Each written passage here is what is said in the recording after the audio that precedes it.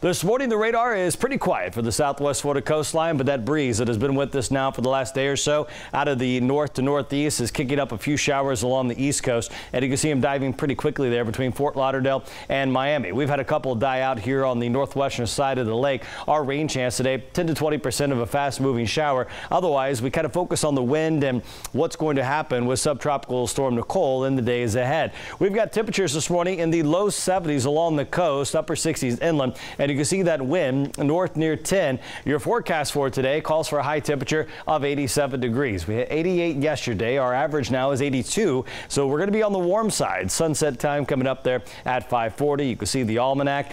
The record low on this date, 46. Record high, 91, set back a few years ago in 2019. So with Subtropical Storm Nicole, it is undergoing this process of transitioning to a pure tropical system. We've seen this flare up of convection, the showers and thunderstorms around the center, and we will start to see this look more like a traditional tropical storm and hurricane as it moves closer to the coastline. The latest information as of 4 o'clock keeps it technically as a subtropical system, movement northwest at 8, and those winds of 45. Now overnight, a redevelopment around that center a little farther to the north has allowed the forecast track to be shifted north as well. One thing I also want you to note, look at all the cloud cover on the north side of the system. Quite a bit of dry air still on the southern side. That's another trend we'll have to watch continue as it moves towards the state, because if we're on that south side of the center circulation, we may do all right with rainfall and even wind if this continues to move far enough north. Now, we are waking up this morning with a tropical storm watch in place for almost all of southwest Florida except Collier County. What that watch means is that tropical storm force conditions are possible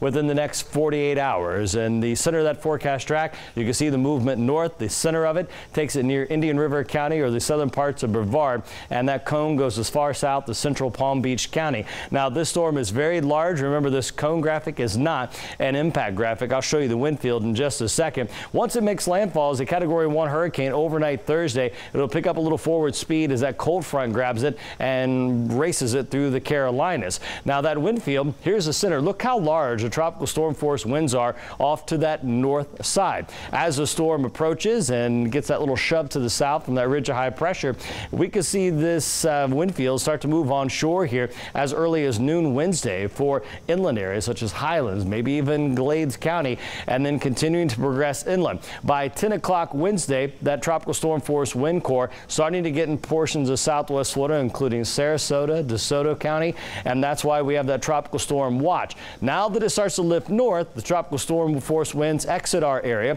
and if this forecast holds, most of the heavy rain should be north of this center line. So the threats with the movement north continue to diminish for us here in southwest Florida. So again, cautiously optimistic about this trend. The GFS and European models still take this in just north of West Palm and then start to move it northbound. And I want to give you a visualization here on the radar. As this storm moves towards the Bahamas, this is our in-house computer model. You start to see some of those outer bands and showers there Wednesday into Thursday. Landfall would happen 2 to 3 o'clock on Thursday morning, and that's when we get some of that squally weather, those rain bands beginning to move through in the northern part of the area before pulling on off towards the north. So right now, as we look at the 7-day forecast, another breezy, warm day, and then you can see the temperatures cool due to the cloud cover. Showers and storms around. Will continue the breeze there on Friday. So fingers crossed this trend continues here over the next couple of days.